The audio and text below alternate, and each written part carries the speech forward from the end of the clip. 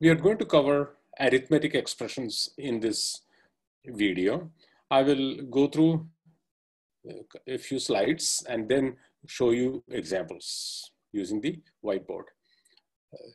You can write expressions that involve multiplication, division, subtraction, etc. The symbols for adding is adding, subtraction, and multiplication are plus, minus, and star, just like what you use in normal math. But for division, there are two ways of dividing. One is to use what is called the integer division, which uses slash. The other one is called real division, which uses slash. What is the difference between these? We will see. Then there is the modulo operator and exponentiation operator. Exponentiation operator is two stars with no space in between. Don't write the caret for exponentiation. Some people are used to writing this in their math, but this is not valid in Python. Remember that. Percent is going to be somewhat new to many of you. So we will see that in some examples, but let's see what it is for the moment. There is a more complicated definition of what percent does, but we are not going to worry about that. We will simply take this view. Let's just focus on positive integers. At some point in time, you can worry about other cases, but let's assume that we are only going to use positive numbers when we use percent. 7% 4, what does it mean?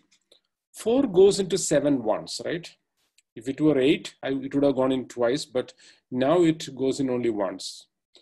So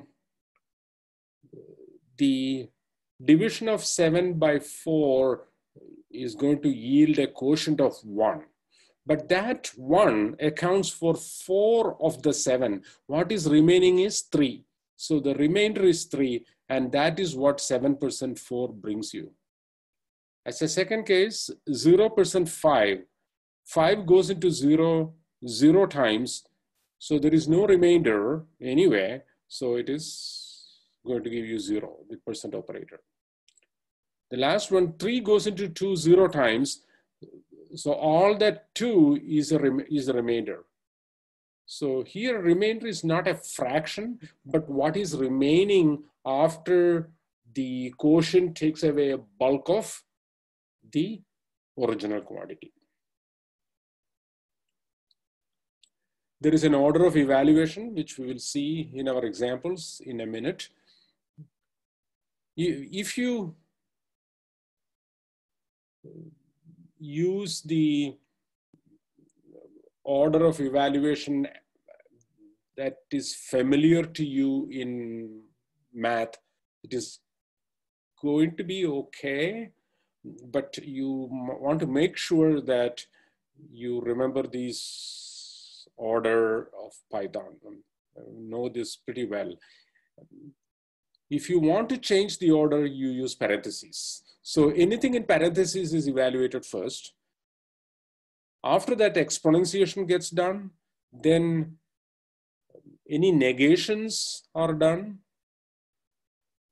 Then multiplication, I put dot here, actually should be star. Division, the two types of divisions which we haven't covered, and the modulo are done. Don't worry, we will go over all these in a minute.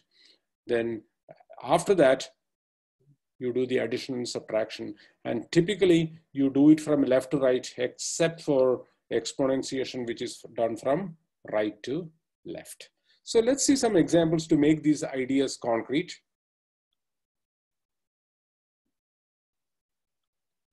Let's take some simple arithmetic expressions first. Let's say we want to go on with lab 2, add some new stuff to it. Let's assume that the number of credits taken by a student is, say, 4. Tuition rate is 100. I want to keep things simple, okay? For every course the student takes, there is a course fee. Let's say that is 10.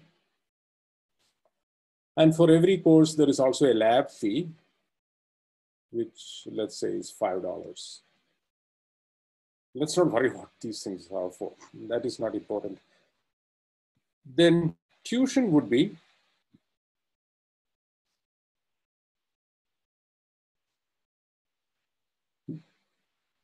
it's flat for the course. For every course you take, you have to pay $10 as course fee and $5 for lab fee. And the tuition rate should be multiplied by the number of credits to get the total for tuition for the tuition part of it. But this is the total tuition would be, maybe I will call it T tuition. So the total tuition would be 4 times 100 plus 10 plus 5. But these numbers could change. I could read in all these values. So these are all up in the air. These values could be all different. I just gave examples here. So don't bank on these numbers. It is not always going to be 4 times 100 plus 10 plus 5.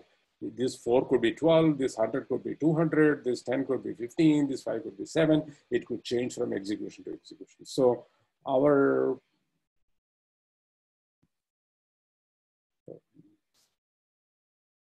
formula would be course fee plus lab fee plus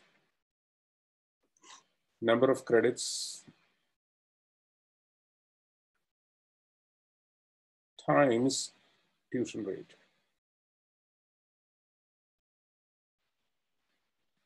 So this would be the formula. So I write that formula on the right-hand side.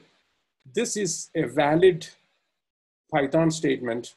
The right-hand side has a formula for the computation of the total tuition. Whatever numbers are here will be used to do the computation. Whatever it gets would be stored in total tuition. So this is addition, multiplication. Multiplication is done before addition. So even though I put the addition first here, the first thing it does is this multiplication. Then these two will be added. Then the result of this and the result of this multiplication are added. So this plus is done last. So this is the first thing it does. This is the second thing. This would be the last thing. Okay, so that is the order of operations. You can change the order of operations, which is not a good idea here, by putting parentheses. Then whatever is in parentheses gets done first. So that is one example. Let's now talk about the two types of divisions. What are they? Suppose I have a number A. Let's not worry what that is for. And B equals 4. If you write A slash B and store it in C, this would divide A by B. So 7 divided by 4, let me tell you, it is going to be 1.75. So C would be 1.75. Okay. On the other hand, if I write D equals A slash B, this will also do the division, but it will take the 7, divide by 4, and completely forget about the 0.75. So the answer here would be 1. It only worries about the integer part of the division. So D would be 1. But there is a little catch. What is that? Let's see next. Suppose A equals 7.0, B equals 4, and we write D equals A slash B. Since A is 7.0, this will actually bring back 1.0 as opposed to 1. So this will be a float. So that is something to be noted. Finally, not finally, we have to do two more things. One is star, star. The other one is percent. Let's do star, star first. Suppose I write A equals 2, B equals 3, C equals 4, and D equals C star star A star star B. What does this do? Well, it will first do this exponentiation. Exponentiation will be done from right to left. So it will do A star star B, which is going to give you 2 star star 3, which is going to be 8. And then this is of course 4. So it will do 4 star star 8. So 4 will be multiplied by itself 8 times. So what is that? It is going to be pretty hard to compute. I think it is 65,536, but I'm not entirely sure. Okay. So whatever that is, 4 times 4 times 4 times 4 times 4, that is 5, 6, 6, 7, 8. What that number? This is 16, this is 16, this is 16, these two would be give you 16. So this is actually 256 times 256. I think it is 65,536. Okay, so that is how exponentiation works. It is done from right to left. Finally, let's talk about percent. As we saw in the slide, it gives you the remainder after division, roughly speaking, if you are assuming all positive numbers. So this was actually one of the questions in the review set, I think. Suppose I have a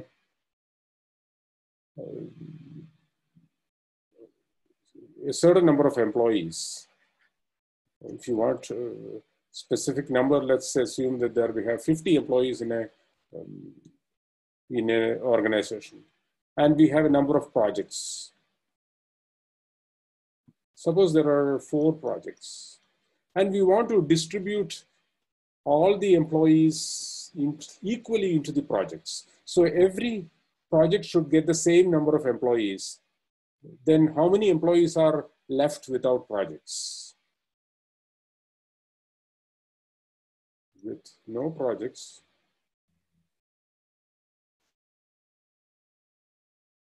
would be equal to,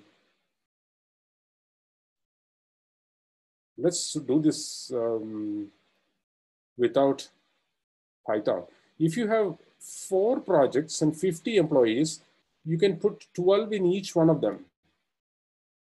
That will give you 48 of them put in projects. You have 2 left, right?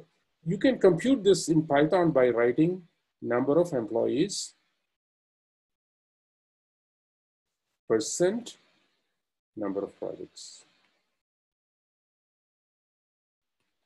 So this percent symbol will give you the remainder after division. So that will be 2.